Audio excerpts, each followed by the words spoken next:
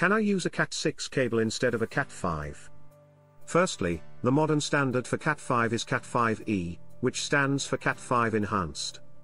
This forms part of the current structured twisted pair cabling options, which include Cat5e, Cat6, Cat6a, Cat7, Cat8.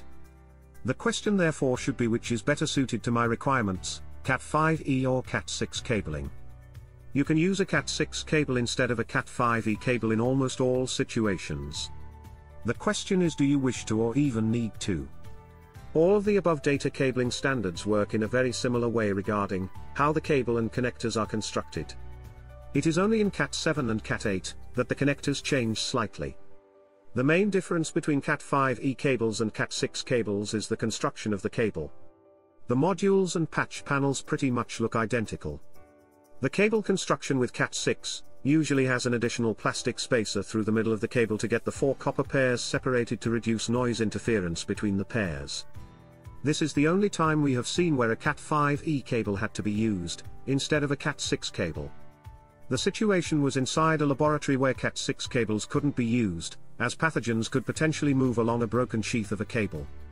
The central plastic separator would be the cause of this, as the pathogens could move the length of the cable, and outside the sealed clean areas. Below we compare Cat5e cabling and Cat6 cabling. Are Cat6 cable and Cat5e cable connectors the same? Yes, Cat6 and Cat5e cables typically use the same type of connectors. These are commonly known as RJ45 connectors. These connectors have 8 pins, and are designed to terminate 4 sets of twisted pair cables, thus allowing them to be connected to various network devices. The RJ45 connectors used in both Cat6 and Cat5e cables have the same physical dimensions and pinout configuration. This means that Cat6 and Cat5e cables can be plugged into the same network devices using the same connectors. Data cable compatibility.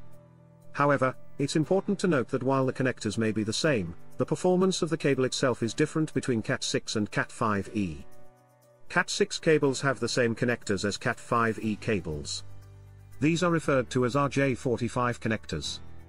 Therefore, they can physically connect to the same network devices such as PCs, switches, routers, wireless access points, CCTV cameras, VoIP telephones, access control, audio-visual, network cabling, network speed.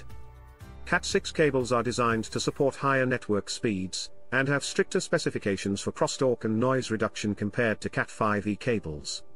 Cat6 cables are designed to support higher network speeds than Cat5e cables. So, while the connectors are compatible, using a Cat6 cable with Cat5e specifications will not provide the full performance capabilities of Cat6.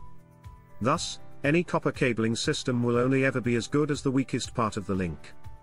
With regards to transmission speed, the bandwidth of a Cat6 cable is 250 MHz in comparison to only 100 MHz in a Cat5e cabling network. Both cables have a standardized network speed of 1 gigabit. However, Cat6 is capable of 10 gigabit transmission up to 55 meters. Therefore, that extra headroom might be desired even with a 1 gigabit network. Cable length. Both Cat5e and Cat6 cables have a maximum recommended length of 90 meters permanent link, and 100 meters direct link for reliable data transmission. This is the distance all copper cabling standards are tested and ratified at. As mentioned, Cat6 is capable of higher transmission speeds, such as 10 gigabit at 55 meters, but it isn't a ratified standard. Therefore, when installing any type of network cabling, it is important to keep to this limit to ensure signal quality, and minimize potential data errors or performance issues. Network cabling cost. Cat6 cables are typically more expensive than Cat5e cables, due to their enhanced performance and construction. On a like-for-like manufacturer, Cat6 cabling is on average around 20 to 25% more expensive. Therefore, you should consider the specific requirements of your network before choosing between the two. On a full installation, the difference will depend on the overall number of cables, difficulty of installation, the labor time involved, Access equipment. Containment. The more non-data cabling material elements there are on a project, the closer the average cost between Cat5e and Cat6 becomes, as the set costs take up a larger part of the overall payout. Containment requirements. The central plastic core of a Cat6 cable contributes to an overall larger diameter in the cable. When individual cables are compared, there isn't a large distance between a Cat5e and Cat6 Ethernet cable. However, when these cables are put into large looms or bunches, the difference in overall size makes a big difference. There is also the issue of the Cat6 cables needing a slightly bigger bending ratio, and therefore tighter corners require larger room for the cables to fit. If these cables are to be put into a certain existing containment or within a set space, the overall size might be a very important consideration. For example, if you have existing dado trunking and the expected number of Cat6 cables won't fit, it may be better to install Cat5e cabling. Thus, you save the cost and disruption of installing new containment by choosing a different cable. However, the first consideration should also be what performance my network requires.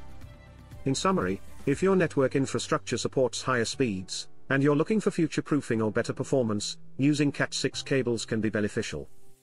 However, if your network operates at lower speeds and you don't require the additional capabilities of Cat6, then using Cat5 cables is a viable and cost-effective option.